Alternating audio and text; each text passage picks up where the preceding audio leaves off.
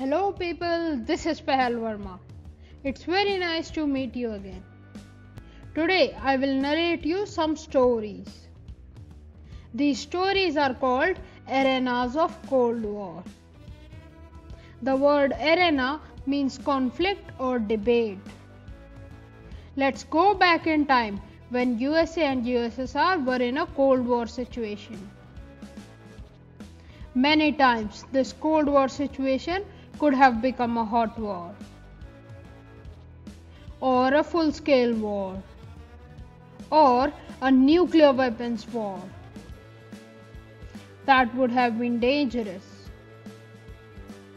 The whole world would be destroyed. Right, that is why the superpowers never fought a full-scale war.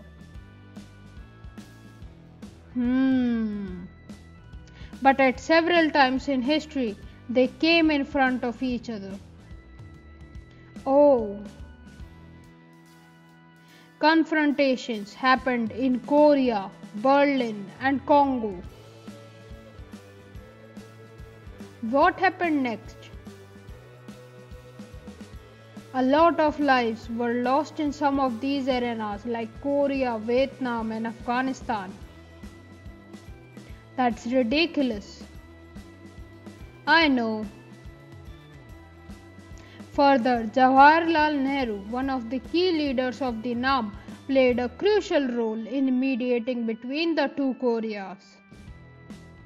That's wise.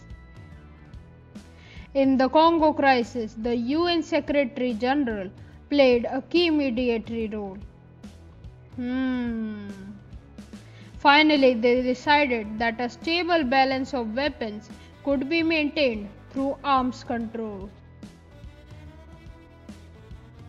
That's a great idea. Yes. USA and USSR signed three main treaties: Limited Test Ban Treaty, Nuclear Non-Proliferation Treaty, and Anti-Ballistic Missile Treaty. So, did you find the video interesting? If yes, then like, comment and share this video. Subscribe so that we can meet in the next video. Bye.